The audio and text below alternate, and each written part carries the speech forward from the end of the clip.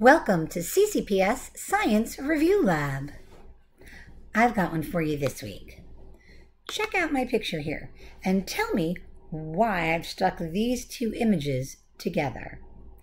We've got a dinosaur, clearly, and a gas station. What do the two have in common?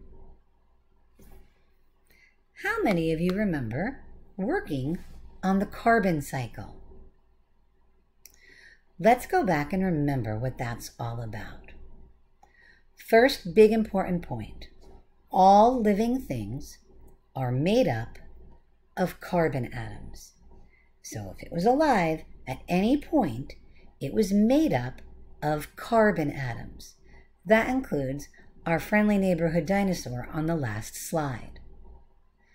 Okay, when living things die, the carbon they were made of doesn't just disappear.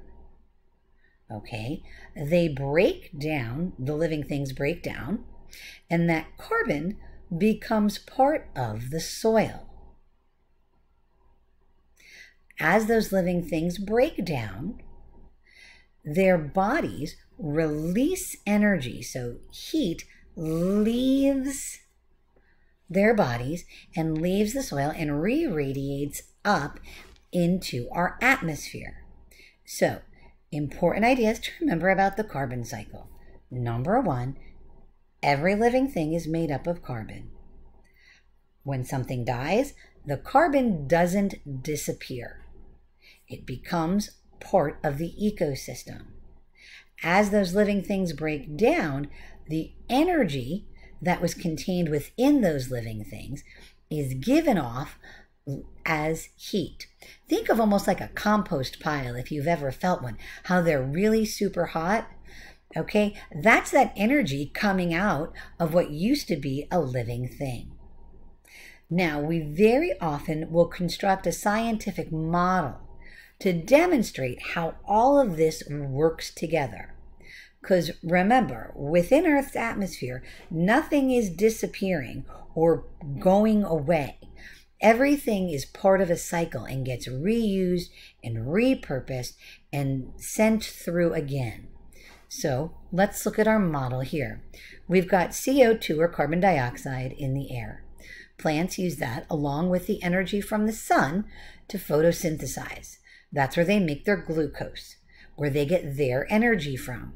When that plant dies, just like when that dinosaur dies, it decays and becomes part of the soil. The carbon that it took from the carbon dioxide and stored in that glucose as sugars for energy, that carbon then becomes part of the soil. Over time, it builds up, and in the cases where you have large deposits, i.e. where dinosaurs used to be, you're going to end up with fossil fuels. Those fossil fuels, gas and oil, will later be brought up to the surface and used. In that case, they will be chemical emissions that put that carbon back into the atmosphere. So you can see how we're using this model to demonstrate that the carbon that exists within our atmosphere is recycled through over and over and over again. Not recreated, not made new, but recycled through.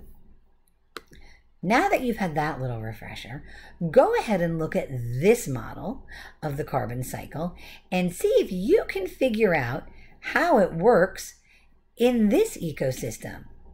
Show me what you know.